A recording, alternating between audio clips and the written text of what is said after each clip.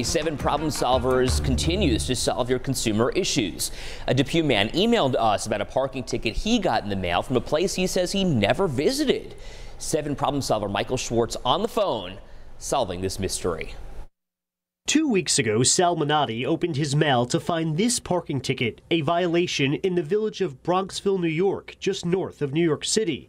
The only issue... Never been to Bronxville. The letter, dated October 7th, stated the parking violation occurred on September 22nd and was a fine for $70. They said if I didn't respond to it, they could revoke my license in the letter, so I contacted you about it. He says he contacted the village multiple times, so I called the office myself. I was told the license plate number was recorded wrong on the ticket number, and Minotti should now disregard the letter. Well, they never told me that. I called them and couldn't get a hold of them. Minotti got an email minutes after I spoke to the village of Bronxville saying it was resolved. I feel great about it. Yes, thank you for all your help. Michael Schwartz, 7 Problem Solvers, Buffalo.